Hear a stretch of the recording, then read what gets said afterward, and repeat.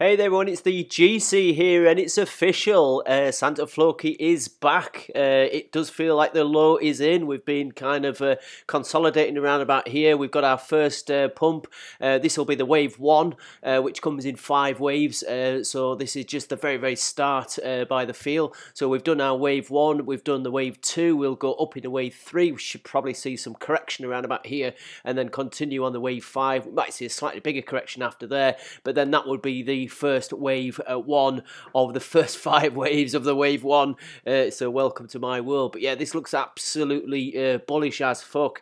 If you get your trend-based fib extension, mark that on the 1, then pop that onto there, and then to the low here. That would suggest our next target for this pump would be around about the 1548. We may come down a little bit, and then we should continue up to around about the 2183 mark, and that's just obviously for starters. This is absolutely bullish. I've been following this for the last few days.